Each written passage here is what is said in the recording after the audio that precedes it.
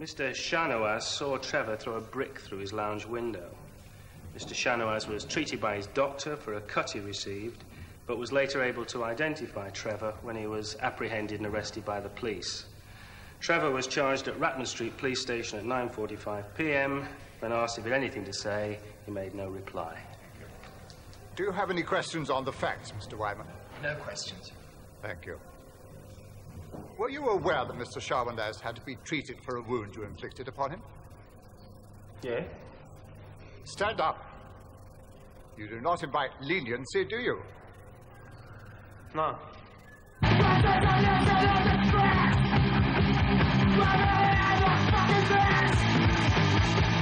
You were a constant truant at school, a failure it seems.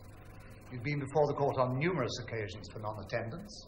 You have been convicted of taking and driving away, shoplifting, violent behavior, and in spite of your undertakings to the court, you have made no attempt to secure yourself a job.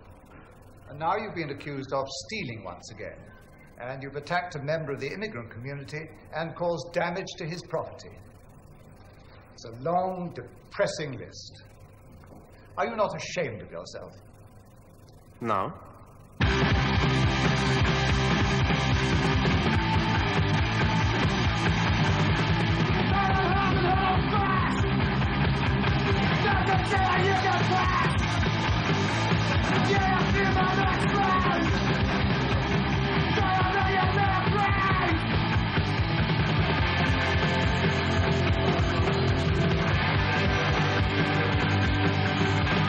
Currently underway to the Upper Street Residential Assessment Centre.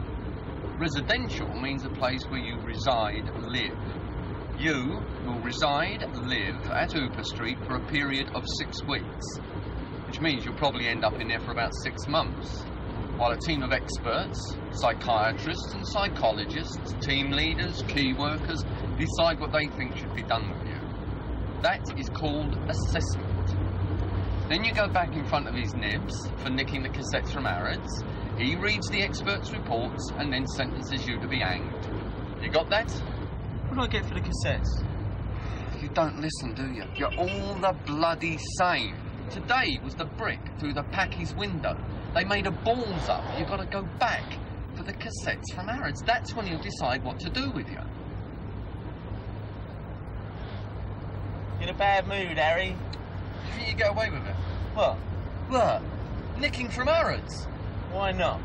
Was it full of skinheads the day you went, was it? It's full of wogs.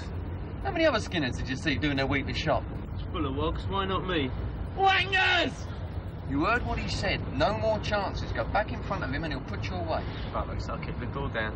It's not worth it, Trevor. They'll lock you up. You can't lock me up for not getting a job. Try him and see. You're still going to be my social worker, Harry? Yeah, I'm afraid so. I'm off the next 2 weeks, so behave yourself. Off what? Work. You going on holiday, Harry? That's right. Where? Corfu. Where's that? Just stay straight till I get back. Put me in your filing cabinet, Harry. I could spend the next 2 weeks reading all the cobblers you write about me. Peter, this is Trevor. Hello, Trevor. Harry? Yes, what can I do for you, Harry? I brought Trevor. You mean this Trevor? Yeah, that's right, yeah. His case notes will be around later in a lorry. Slight confusion here, Harry. Have you brought Trevor for admission? You just come from the court. I know nothing about this. It's a telephone referral. When? 4 or 5 days ago. Oh, well, yes, right there. How do you know I was coming 4 or 5 days ago? I didn't. I only went to court this morning. It's common procedure. Come through, will you, Harry? You too, Trevor. See if we can't sort this out. Come on, ball brain. Find your place even if I have to pay for it.